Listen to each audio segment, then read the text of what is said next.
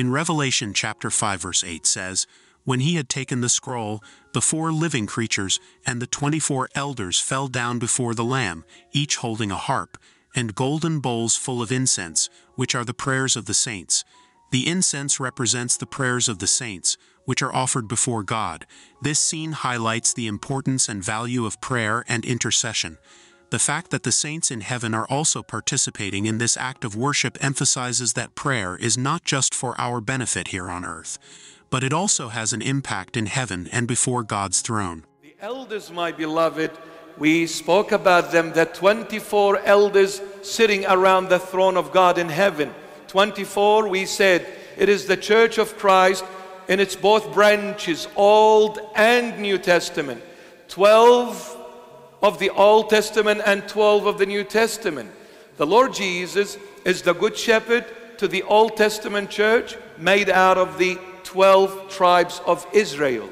Israel, who is Jacob. Jacob had 12 sons. Those 12 sons became the 12 tribes of Israel because Jacob's name was changed by Jesus Christ himself to Israel. So the 12 tribes of Israel, Old Testament church. And the New Testament is made out of the 12 apostles, 12 and 12, 24 elders. Meaning, I came singing the new song before the church who is in heaven. And I, the church who is on earth. The church in heaven, the triumphant church. The church on earth, the militant church. Here we are still battling the darkness of the world. We're still engaged in a battle, but this battle is based on love.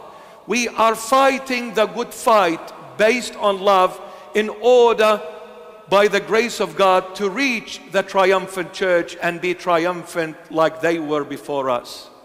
So the church is in heaven and on earth at the same time.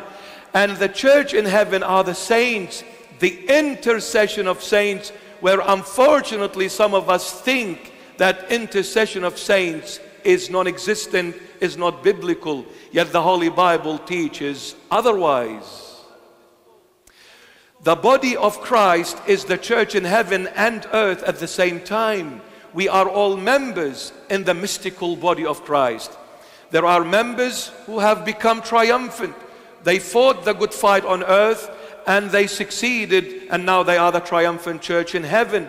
St. Paul, St. Peter, St. Andrew, St. Philip, and the Old Testament prophets and the patriarchs of the Old Testament, the faithful fathers of the Old Testament, are all triumphant. We are still fighting the good battle, praying to the Lord to make us triumphant like them. So I came as the militant church, singing to the triumphant church in heaven, where we are connected all through the body of Christ. And I'm saying, pray for me, intercede for me before the throne of God, who is Jesus Christ, so that the Lord may have mercy on me through your intercessions. You've got a very special place in heaven because you were faithful servants. You were loyal to the Lord Jesus while you were on earth. Now the Lord has glorified you and exalted you. He has given you a very high place in there. I am begging you to intercede for the militant church, for the Lord to have mercy and make us triumphant, just like those who preceded us.